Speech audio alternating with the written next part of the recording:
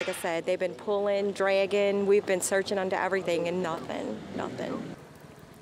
Divers and cadaver dogs are still out on a canal in Jean Lafitte Park looking for a special needs child who fell into the water 24 hours ago.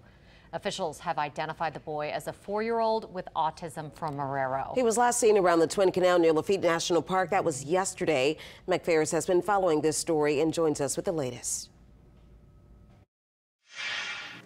Thursday late afternoon in Jean Lafitte National Park, 4-year-old Ellis Boudean slipped off of the bank of the Twin Canal into the water.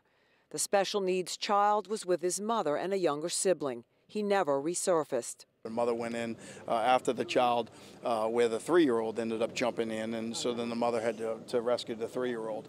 After 911 called, our deputies, along with fire, made entry into the water, searched as much as they could by foot.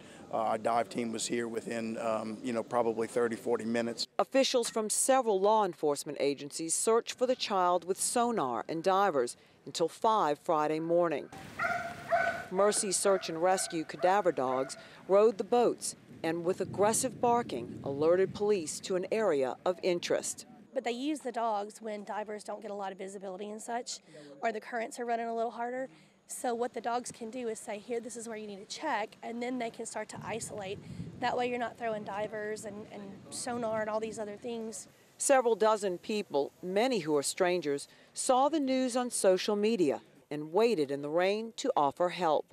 I seen it on Facebook, and I know if I had any kids, I'd want people to do the same for me. I've been walking these all morning and nothing, and I just, hoping to find they find closure, because it's so sad.